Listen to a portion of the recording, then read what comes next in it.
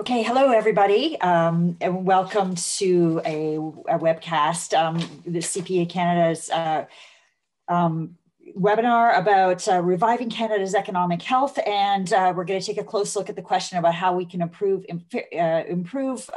with fairness and an opportunity and prosperity, and taking a close look at our economic recovery going forward. It's an honor to be here discussing this with you, especially because this seems like a very important opportunity and for all of you to put your views forward about for pre-budget consultations and do some serious thinking about how best to move Canada's economy forward, but also I'm very much looking forward to an engaging discussion with two of Canada's leading minds in economics. Particularly because I think this is a time when Canada has been through its sharpest and shortest recession ever. We saw millions of Canadians lose their jobs and then get them all back and then lose them again a couple of times over as the waves of COVID-19 passed through. We saw a new appreciation for essential workers, but also a huge toll on low-income workers in particular. We saw stock markets boom, we saw housing prices soar, and now we are awash in personal savings. We're also awash in government debt, and we have an awful lot of uncertainty about what the pandemic recovery will look like. So we will hear from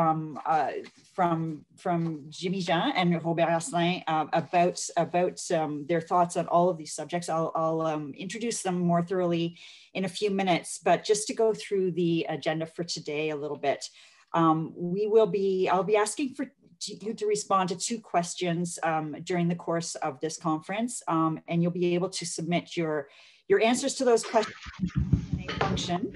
CPA Canada is going to use your ideas from your responses to prioritize their pre-budget submission. And so it doesn't just go off into the void. It's not just a piece of interesting information. This will actually be quite useful in informing the association's approach to fiscal policy. So just a little bit of housekeeping. The Q&A function will be also used for submitting questions and comments. And there is simultaneous French translation, which is available to you if you choose to listen in French as well. So before we get fully started with our panelists, there are a couple of words from CPA Canada's President and CEO, Charles-Antoine Saint-Jean, who is going to appear to you on video. Hello, bonjour. Thank you for participating in today's discussion. There's a lot of uncertainty about how the economy and our lifestyle will evolve in the aftermath of the COVID-19 pandemic. As restrictions are lifted and vaccination rates increase, we're seeing a light at the end of the tunnel. Yet, significant challenges remain. J'ai surtout vu les inégalités que l'adversité apportée par la pandémie a fait mettre dans le pays. Certaines entreprises ont mieux réussi, d'autres ont dû fermer ou ralentir, devenant plus vulnérables. The House of Commons Standing Committee on Finance has initiated its consultation on what measures the federal government should include in its next budget. The government faces a difficult balancing act. It must continue to address the immediate needs of Canadian and the business community while not losing sight of the need to strengthen Canada's economy over the longer term. CPAs work across all sectors and have a deep appreciation of the economic consequences arising from the pandemic. You're providing strategic guidance to your clients, organizations, and communities. This frontline knowledge is essential if we are to identify realistic approaches to establish a more resilient economy moving forward. We're eager to hear from your thoughts and have assembled a lineup of distinguished speakers who will help us take stock of the challenges and opportunities that lie ahead. La pandémie n'est pas le seul facteur qui transforme l'économie. Il y a la technologie, les changements climatiques et la concurrence mondiale. Ces tendances et autres défis redéfinissent la profession. Help shape our pre-budget commentary by sharing your views. Votre rapport est apprécié et la discussion se poursuivra. We're talking about reviving Canada's economy and the future of the profession on Engagement HQ, a digital platform. If you're not already part of it, that discussion and that conversation, please join us. We look forward to your viewpoints during this webinar and online afterwards. Thank you very much. Merci et à bientôt. Okay, so first I'll just do a brief introduction of our two panelists here, and they will each do a brief introduction, and then we'll get into a more full-fledged discussion, and hopefully hear from you as well with your questions. So first we'll hear from Jimmy Jean, who is the Vice President and Chief Economist and Strategist for the Desjardins Group. He directs research, analysis, and forecasting and makes recommendations on a variety of issues: monetary policy, macroeconomic developments, and the outlook for interest rates. So he is he also is Desjardins' chief spokesperson on economic news and major issues affecting the economy and financial markets. And so he is into the day-to-day nitty gritty of all the data that's out there, and has some very provocative thoughts on all of that. So we'll hear from him first, and then we'll go to Robert Asselin, who is the Senior Vice President of Policy at the Business Council of Canada. He is leading the council's work on economic recovery and putting together policy recommendations on that contribute to economic growth and job creation. And he's also a specialist in fiscal and tax policies. Before he joined the council, Robert was head of public policy at BlackBerry, and he also spent a decade involved in providing economic advice to government. He was the budget director for the former finance minister Bill Morneau, and it was also a policy advisor to Paul Martin and Justin Trudeau. So let's hear first of all from Jimmy Jean. We'll hear some initial thoughts from you about where we're at in the economy. Sure. Thanks very much, Heather, and greetings to everyone for attending this webinar. I guess we're the 21st of July, which means we're already more than halfway to this year, 2021. And the way I would characterize the year so far is so far so good. Remember, we started the year with a lot of optimism. Either you look at financial markets, we were seeing both, equities, bond yields, all those were trending higher in the first quarter of the year. We had corporate spreads, which were very tight. Crude oil was picking up. The US dollar was weakening. All those are the signs of a very strong risk-on, optimistic climate in financial markets. And you saw that optimism permeate through the business community in business surveys, consumer surveys. And for very good reasons. First of all, you had the beginning of the vaccination campaign, and that gave everybody the clarity that had been missing in 2020 over the eventual end of the pandemic, and particularly the penalizing lockdowns that come with each successive wave. And remember that those vaccines arrived way earlier than many experts were expecting, barely 6 months earlier. If we go back to July 2020, the consensus seemed to be that it would be more in late 2021 that vaccines would start getting administered. So the surprise factor was probably another contributor to the optimism. Then you had, of course, the election of Joe Biden, which not only brought a calmer and more predictable tone to U.S. politics, but it also helped secure, and of course with the help of the majority in Congress, the 1.8 trillion American Rescue Plan. That's close to 9% of GDP, and that was later topped by the infrastructure plan of 2.3 trillion and a families plan to the tune of 2 trillion. Now, those latter ones need to go through Congress still. They're being negotiated as we speak, but even without accounting for those programs, the U.S. stimulus tallies up to 25% of GDP, which is something unseen in any other post-war recession. And, if you think the U.S. went overboard, well, you look at Canada, we rank just behind. We have stimulus well over 20% of GDP rolled out since the beginning of this crisis.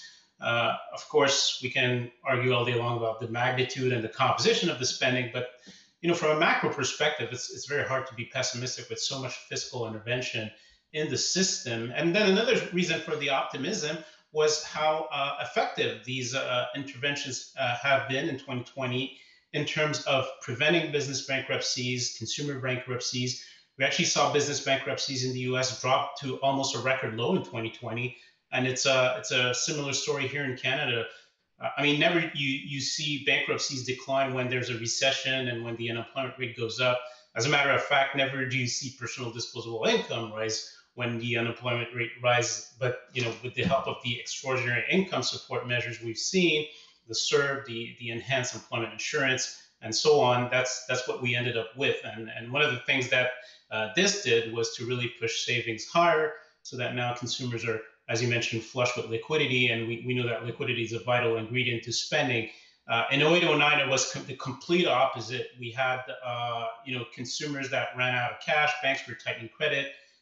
So it's a complete different story. It's a complete different recession, and it's been a very short recession. We had the NBER, the National Bureau of Economic Research in the U.S., just dating this recession at a big 2 months. 2 months, but a very intense recession still. Over those 2 months, which are essentially between February and April, we had Canadian GDP contract 17.6%. That's more than 3 times the contraction we had in 0809. So short, but very intense nonetheless. But now, I think with the execution of emergency policy and the early arrival of vaccines, all these have been a very potent driver of growth. Where we stand now, to look at, for example, industrial production at a global level. The nature of this pandemic has caused a much bigger rebound in demand for goods.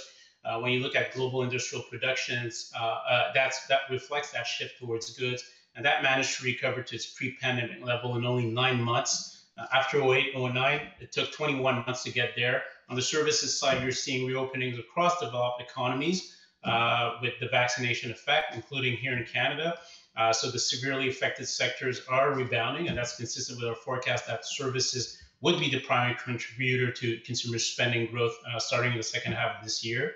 But what we're also hearing a lot about these days is the Delta variant and, the risks from variants in general. Of course, as we have new cases rising in many countries, it brings back those fears. But we have to keep in mind that this is the first wave that it will be occurring with a large share of populations having been vaccinated in many countries. So if this wave manages to spare health systems, our assumption remains that governments will take a much lighter touch on restrictions at the domestic level. So what that means is that we expect GDP growth of 6% this year at the global level. That comes after the 3.6% contraction of 2020.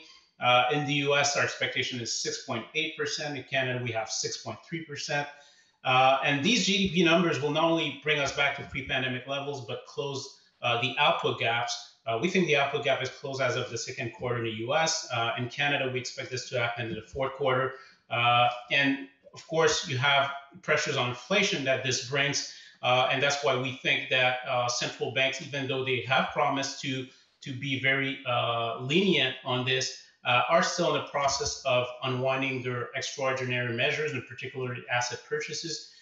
We have this process underway in Canada already. We think it gets underway in the US in around September, October.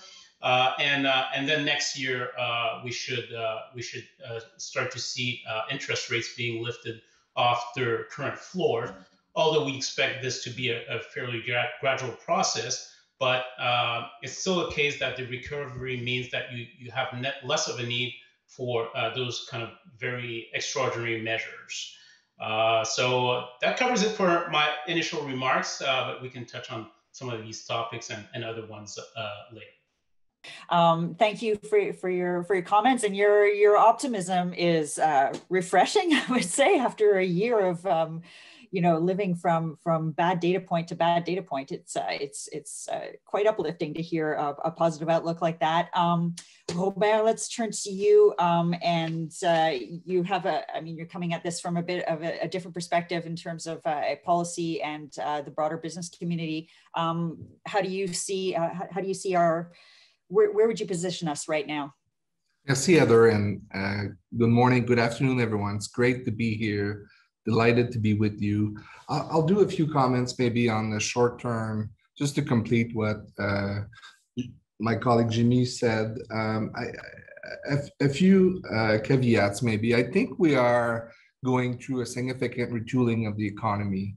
And I say retooling because I don't think we'll go back to where we were on so many fronts. And I'll try to explain why. First, what I'm seeing in the short term is that the supply side is struggling to adjust to this sugar high demand that we're going through. I think that is causing significant bottlenecks, difficulties, and that's where I think the debate on inflation starts in the short term, but potentially on the medium and long term. The capacity for us to boost the supply side. I'll say on the labor market side that I think there are significant challenges and adjustments going forward. We're seeing a shortages of workers in many sectors, key sectors, fast rising sectors, I should say. We're seeing a mismatch between supply and demand in the labor market that I think could be potentially problematic going forward. And obviously, because of the generosity of governments, including in Canada, there's a lack of incentives in the short term, I think, to especially for low-wage worker to get back in the labor force, which I think is starting to create some problems. So this is something that is difficult for governments, obviously, to withdraw support, but at one point, a bit like monetary, this will need to be done. Otherwise, the supply side would suffer. Just on the output gap, what Jamie said, I think is right. What we're seeing, interestingly, is the US output gap has filled already where it was pre-pandemic, but with less workers and significant less workers, which suggests that, to my earlier point, there might be structural changes in the labor market.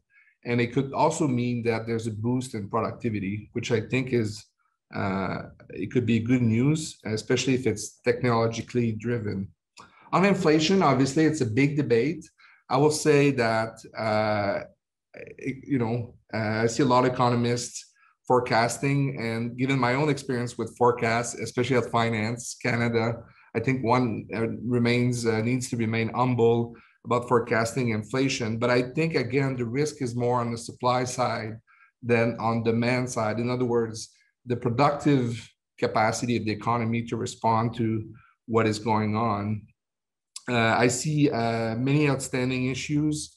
What will people do with savings, as Heather mentioned, I think is a big question. Will they keep it? Will they spend it? Will they be balanced about keeping some, spending some? I think is a big question in the recovery. What will happen with fiscal stimulus? How government will wind down the stimulus will be, I think, a key question. Monetary policy, I think, is really interesting right now. The central banks, centrally in the US, has put forward a new framework where they are willing to overshoot their target for some time to attain 2% on a sustained basis. I think this causes potentially some risk in terms of financial stability, financial volatility in the markets. We'll see how it goes. In Canada, we know that the bank has started tapering QE slowly, but still very dovish in the way that they look at the economy going forward. I'll just say in the short term to close that we've been stuck with secular stagnation for a while, since basically the great financial crisis of 2008. So for those who don't remember about secular stagnation, it's essentially this lack of growth, with lack of productivity we've been seeing in the economy, lack of business investment going forward. The question is, will we be able to come back? Are we coming back to a normal of suboptimal investments, or are we able to actually use the slingshot effect of the pandemic and use technology, for example, to become more productive and change this trend that we had before? Just in closing, a few thoughts on long-term growth. I think it's really important to ask ourselves and not be complacent about the future. And the issue here is we need to ask ourselves, especially policymakers, where do we think growth will come from? And this is a challenge in Canada, because I think we've been very complacent, a very consumption-led recovery, real estate booming, and savings, driving the consumption going forward. I think we need to stay focused on the productive part of investments, boosting our productive capacity going forward. This is something Canada struggled with. We have aging demographics. This is a ticking bomb for Canada. and we have a productivity issue that has been outstanding. So I think we just need to remain focused on that. Thank you. Thank you. So I love that idea of a slingshot effect. I like that term. It leads to all sorts of options that we could, that government and business alike could take forward. Before we dig into some of the details there, I want to get to the first polling question to the audience. And so I'll read the question, and you can, I believe you were also able to read the question. So send in your responses, and then we'll take it from there. So in the year ahead, what will be the greatest challenge faced by businesses? Will it be lingering uncertainty due to COVID-19 and its impacts? Is it attracting and retaining workers? Is it transitioning to a low carbon economy? Pivoting the business? Maintaining supply chains, and the last option is liquidity and assessing finance. I'm glad it's you that's answering and not me, because I would say all of the above, but I think you're only allowed to answer one. So we'll just take a minute here, and I think we will have some immediate results. It's almost like a game show. Get right away. And these, I believe, your answers will be used to contribute to the pre-budget submission from CPA Canada. Okay, so it looks like the winner is lingering uncertainty is the top challenge.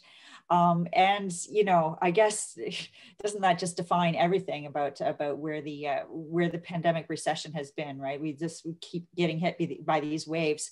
And so I'll just, if I could take that a little bit further, that uncertainty, I guess I'm wondering, Canada is typically quite cautious in its approach to everything, to business, to investment, and to the pandemic itself. Does that help us position ourselves in terms of being attractive? I guess if everybody out there is uncertain and reluctant to move ahead, maybe Canada's caution at this point is a competitive advantage. Robert, do you want to start with that? Yeah, it's an interesting question. What we've seen is obviously government putting high emphasis on people's health, which I think is obviously right, and everything is secondary to that. But obviously, as we move forward and as people are getting vaccinated, there's an economic emphasis to be thought of. And I'm thinking that we now have the tools, 18 months after, we should have the tools anyway to do testing. We know that we have a high level of vaccination compared to other countries. So I think one needs to overcome this psychological drama we went over and kind of move forward on reopening. Obviously, always being prudent, not overburden hospitalization, which I think right now is under control. But responsibly, I think there's a way forward without government being overly prudent. Jimmy, what do you think? I mean, there's so much talk now about a fourth wave. Looking at the UK, they've got high numbers there, but not as much. Doesn't seem to be as lethal this time around. But the markets are reacting anyway. How well is Canada positioned to take this kind of risk of another wave into account? Generally speaking, you look at how our handling of the pandemic so far, I think compared to many countries, you look at the death toll, the number of hospitalizations, I think we can be broadly satisfied. Also with the vaccination, it was a slow start, but right now we're we have one of the highest rates of vaccinations among the developed countries. So Canada did come through, and you look at what the population wants in various surveys, broadly supportive of what's been done. For example, the borders, that was a tough one because there was a lot of pressure on the part of the business community to reopen the borders rapidly, but surveys consistently told that the population did support the more cautious approach. And, you see it in how Canada responds or recovers from each successive wave. I mean, the first quarter was decisive in sending that message I mean, at the beginning of the quarter, we were expecting GDP to contract because we were in the middle of that second wave, and you had pretty deep and penalizing lockdowns, especially in Quebec and Ontario. And it ended up with a 5.6% expansion, which surprised everybody, including the Bank of Canada. So the Canadian economy has also demonstrated its resilience, its ability to cope with the lockdown environment. And whenever those lockdowns are lifted, you see usually a big snapback in employment, and something we haven't quite seen to the same extent in the US. So I think the measures in place show that, broadly speaking, even if they're not perfect for sure, but broadly speaking, compared to how other economies are faring, I think we can generally say that it's satisfactory. So I'm just to follow up on your point about the government pandemic support.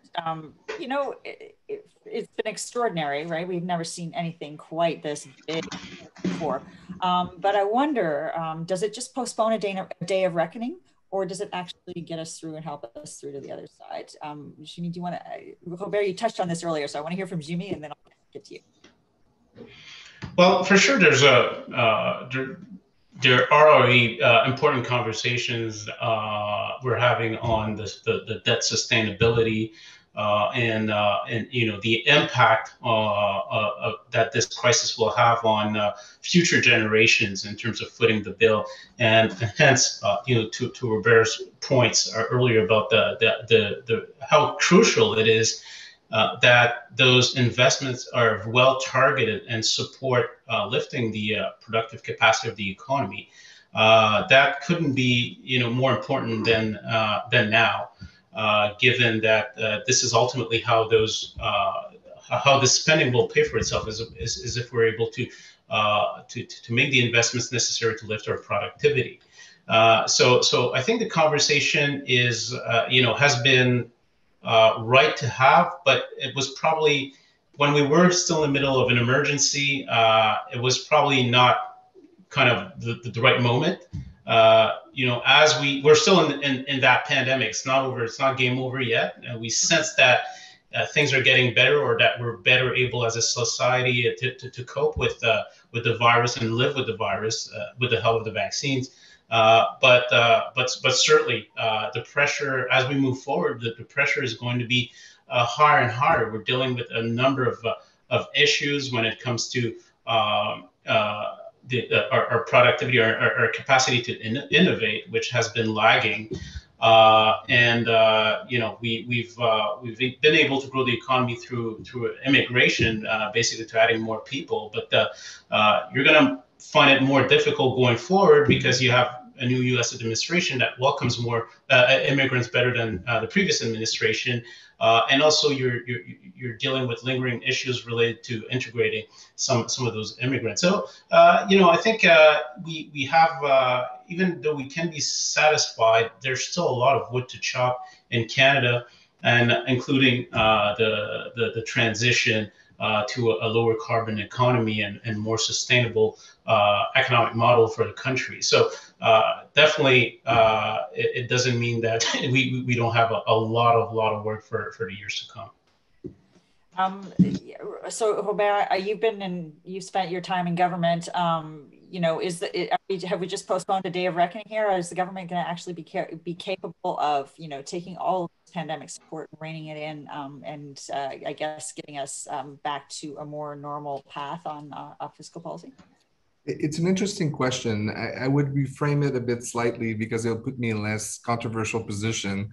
I guess the way I see it is, if you have $100 billion to invest, and I use the word invest, what do you want to invest in? You want a high return to your investment, and to what both I think Jimmy and I said, is that it's better to invest in things that will make the economy more productive. The critical, I guess, approach one could take about what the government has done is that it has not pivoted yet to a more kind of long-term growth lens, and I still focus, in my view, too much on the short term, maybe for political reason. I don't want to really explore that here, but I think there was a point in the pandemic where we needed to pivot. I think the budget was probably the right moment. In my view, we didn't do it enough in the long term. And that will cause, I think, more fiscal problem, because what you don't want is to spend 100 billion and end up in 4 years under 2% growth. You want that $100 billion to result in, 0.5 or 1% GDP growth over time. And so you have better infrastructure, better reskilling of the labor force. You have skilled immigrants coming in, contributing to the economy. You have childcare so that women can integrate the labor force earlier in their, after they have their kids, that kind of stuff, as opposed of just sending a bunch of liquidity in the system that results in unforeseen problems, such as boosting the demand in housing and creating a bit of a potential bubble in that market, and those kinds of problems that I think could be significant for the economy going forward. So I think the kind of divide between short term and long term is where I would position the spending here. So that's an excellent introduction to the second question, our second polling question for the audience. So I'm going to read that question out, and please get ready to answer it. For the longer term, what should be the government's #1 consideration to help guide the economic recovery? Should it be fostering the digital economy, transition to a low carbon economy, reskilling and revised income supports for workers, or modernizing the tax system? So you can choose like digital, low carbon, support for workers, or tax. What should be the priority in guiding the economic recovery? And again, I want to choose all of those things. It's hard to separate one from the other, especially.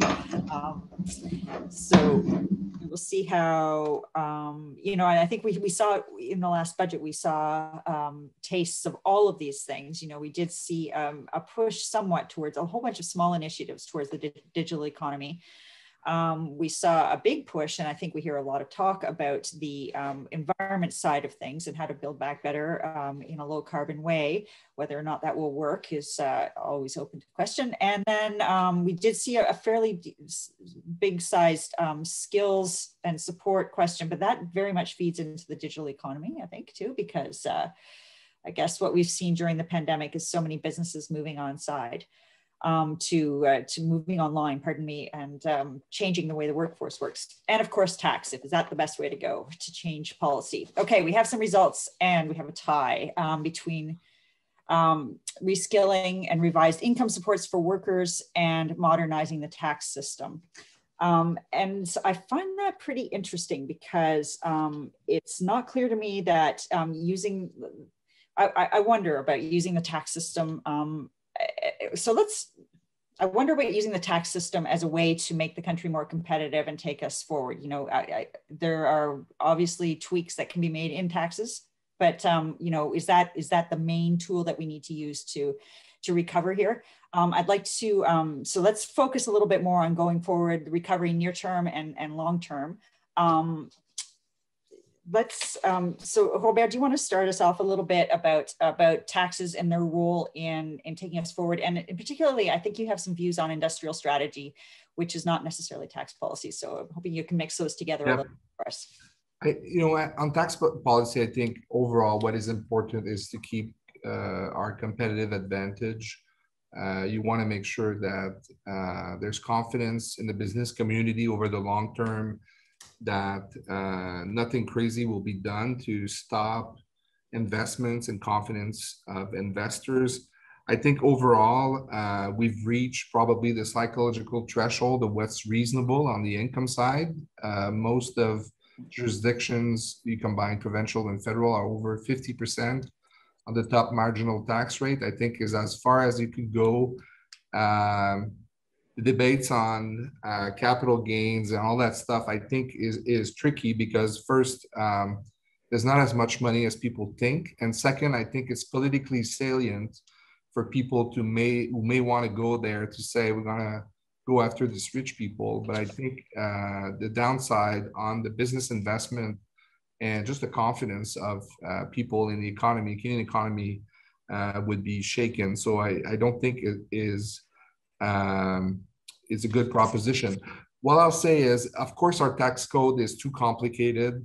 It has been overlaid unnecessarily over the years. Part of it is because it's become politically popular to just add a bunch of tax credits for constituencies. I think that's probably the wrong thing to advocate going forward. So simplification is good.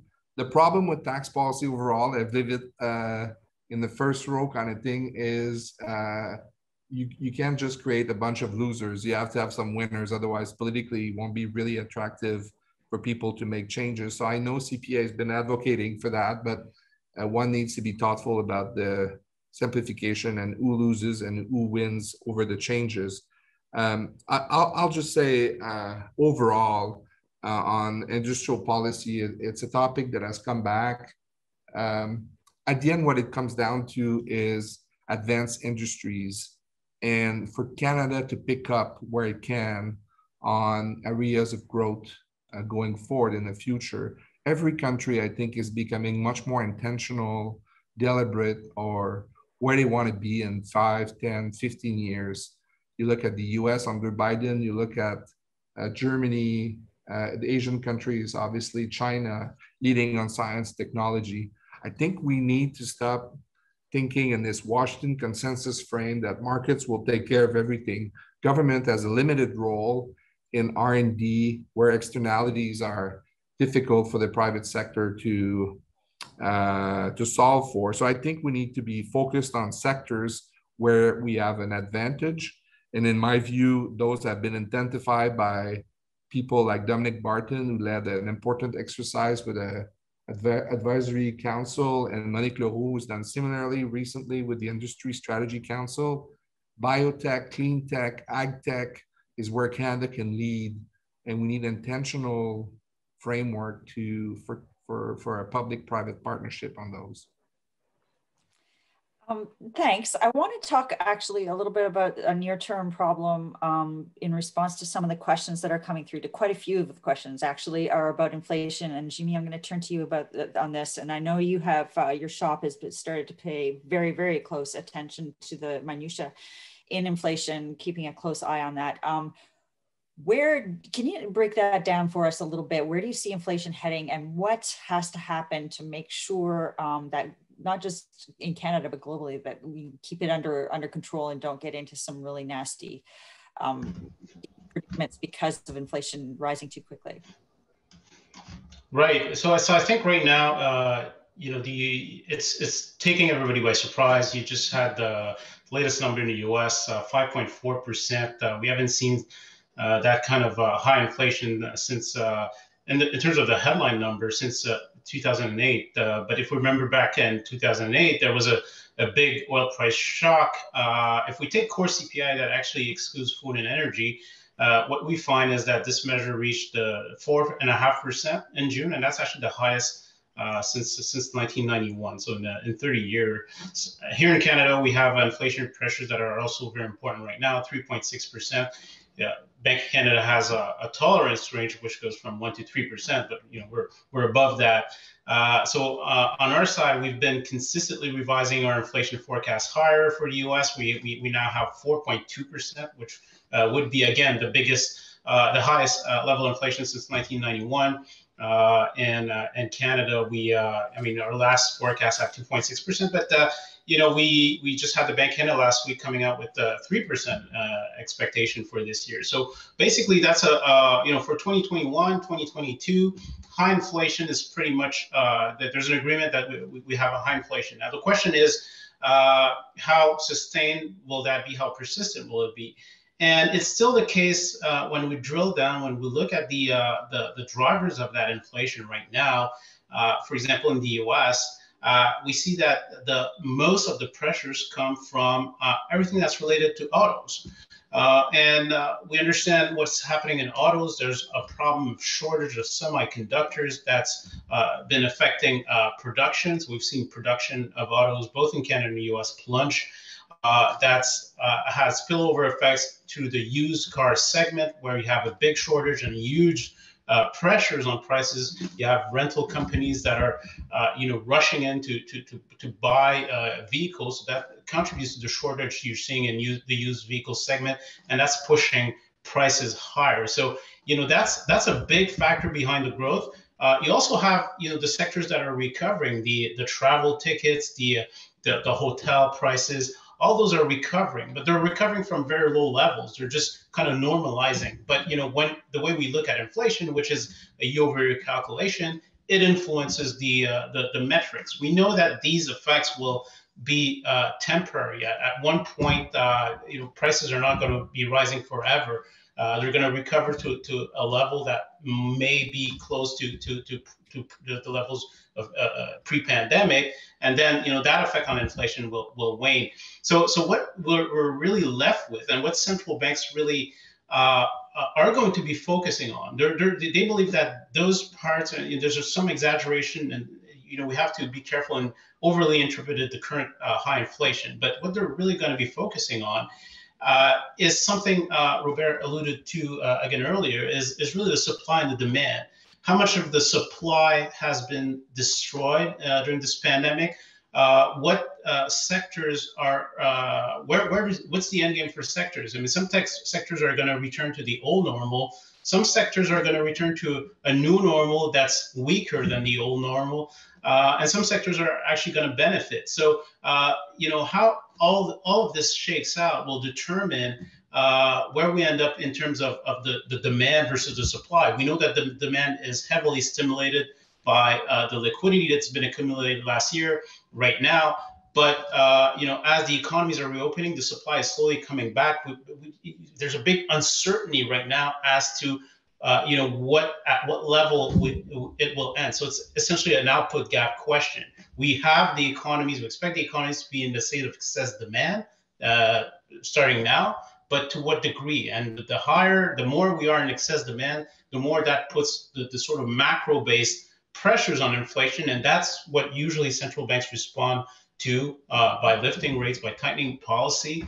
Because, at 5.4%, if this were 0809, rates would be going higher in a hurry right now. This is not happening. So they're being lenient. They're understanding that there are some causes, and there are also some important structural drivers of the low inflation we had in the last cycle.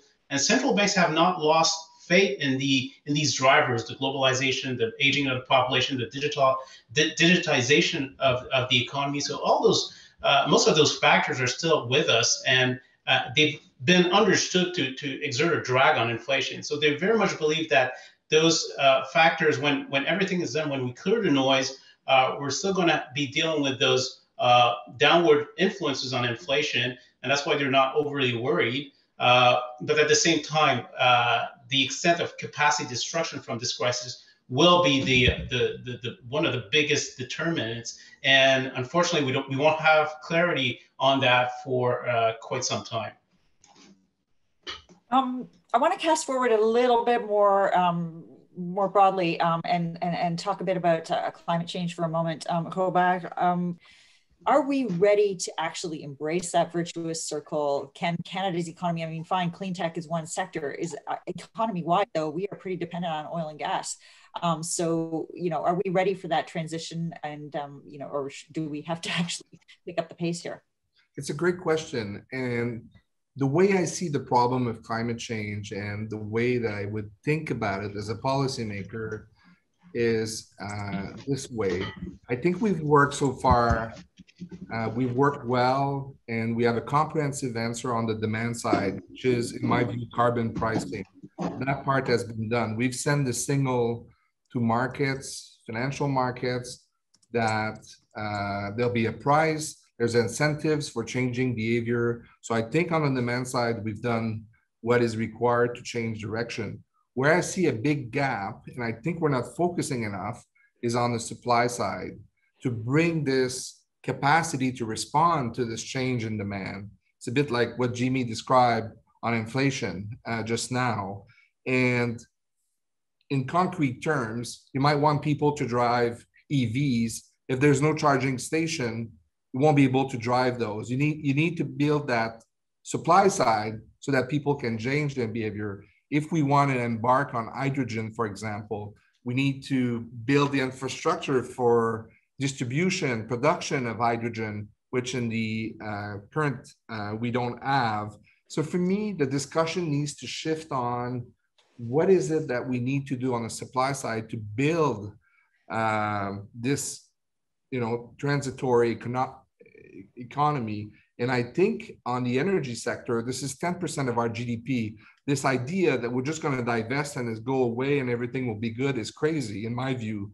We have to make sure that this industry has the tool to transform itself to become responsible in terms of emissions, net zero. I think people have embraced this in the sector. They understand where the ball is going, but this is a transition. And this is where I think in R&D and where government has a role in innovation, for example, Bill Gates, Larry Fink, all these people, I think are agreeing to this, is that this is an innovation play on the supply side, but we need to get on with it. This is not going to work with a few millions here and there. Needs to be a very concerted effort on the public-private partnership side. So far more deliberate than what we have already. Yes. I want to turn to, we're getting short on time, and I want to talk about housing because it's so much, I think it's on everybody's mind, and everybody talks about it all the time, partly because, either you're looking for a home or you already have one and the values are going all up and down. Jimmy, I'm wondering, what you think of in terms of the need to, I guess, better control or better, take some of the heat out of the housing market. Is that necessary? Can tax policy be used to do that? Or maybe this is just going to play itself out a little bit. Housing is just too expensive and it'll settle down all on its own. What are your thoughts on that? Yeah, so this is one of the things we've been saying, throughout the last couple of months, or especially last spring, when you were getting those record numbers on the housing front in terms of home sales and home prices rising higher and higher, and you had that big outcry in Canada to use the tax system in particular to rein in those the appreciation. And we kind of had this, our analysis was telling us that the market was very close to initiate a cool down, because we were looking at our affordability indicator, and it was deteriorating very rapidly. And usually when this happens, the market slows because people get priced out of the market, and you see some impact on demand. It seems to be like that this is what we're starting to see. The last 3 months have come in lower in terms of sales. They're still very high from a historical standpoint, but we're seeing the beginning of a moderation, an adjustment in a context where prices remain high. Prices are continue to rise. Of course, there's a lagged effect between transactions and prices. But the whole affordability problem, I think that is central, and that's the consumers or the buyers are responding to those price signals. In addition to that, we're right now we're opening, so I guess people have other things to do than buying a home. But more importantly, I think it's the return to work that a lot of people are preparing to in next fall. So one of the big drivers of the housing market has been the full telework regime, where this allowed people to work virtually anywhere. So you could buy homes in cheaper areas and in very distant areas compared to where they would work normally, compared to core urban areas. We see that the more remote you were, the more those markets tended to have see prices rise very, very rapidly.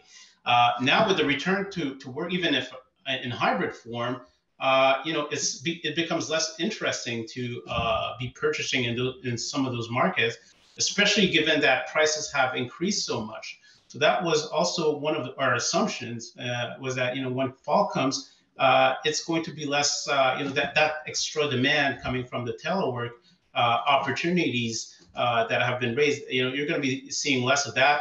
On top of that, you have a lot of construction because, we've seen, yes, demand, but, housing starts have increased to record levels as well. And that construction has been concentrated in the more remote localities where there's demand, but there's also space to build those houses, unlike what you see closer to core areas. So the problem, which has been to a great extent a problem of inventory, is going to get solved as those completions come on the market. So I think the market-based mechanisms are working. On top of that, you had some regulatory adjustments in June, whereby the stress test, the mortgage rate required at the stress test at the qualification has been risen. All these together, in our view, is sufficient, and we continue to expect that the housing market will cool. And in 2022, we have actually close to no price appreciation. We have 2%, which is essentially inflation, normal inflation.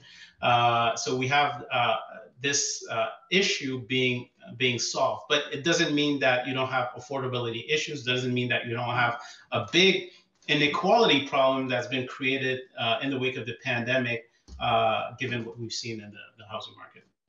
Yeah, exactly. Well, I guess I'll just pick up. We just have time for one quick round here, but I was just to pick up on that.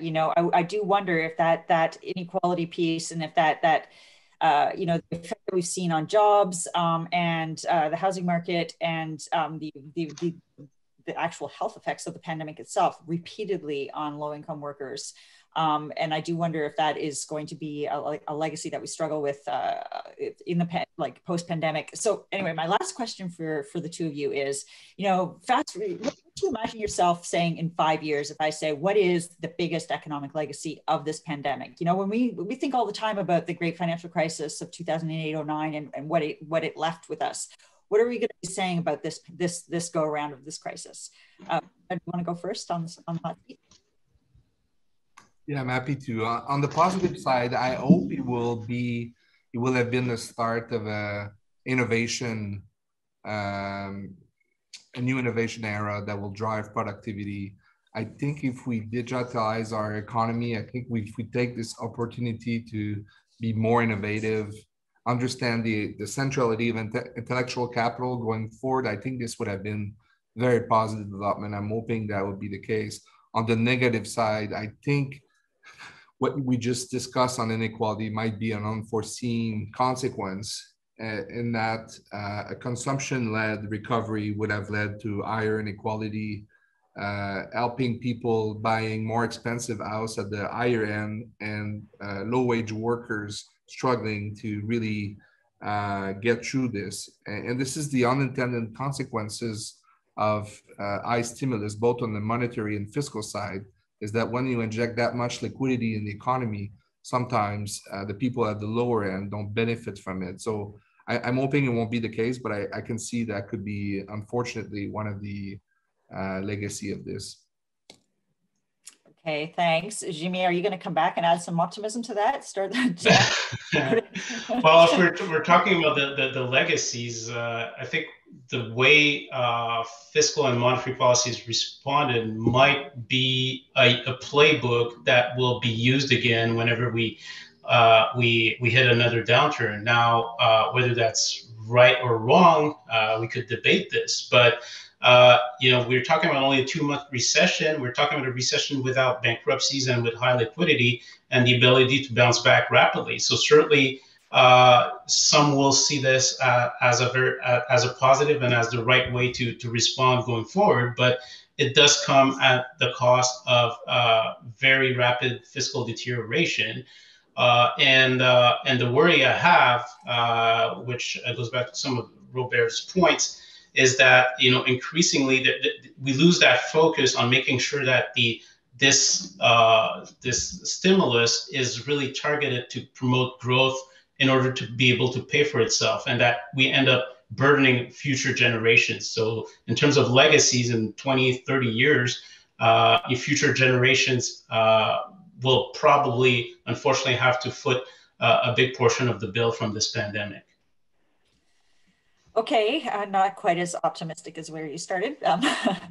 So we're at the end of our time, and thank you so much for all your points and your thoughts, which were fast and furious and quite complex. And so I think I'll just point the audience to a way to continue this discussion. You can go to CPA Canada's Foresight website. It's foresight.cpacanada.ca.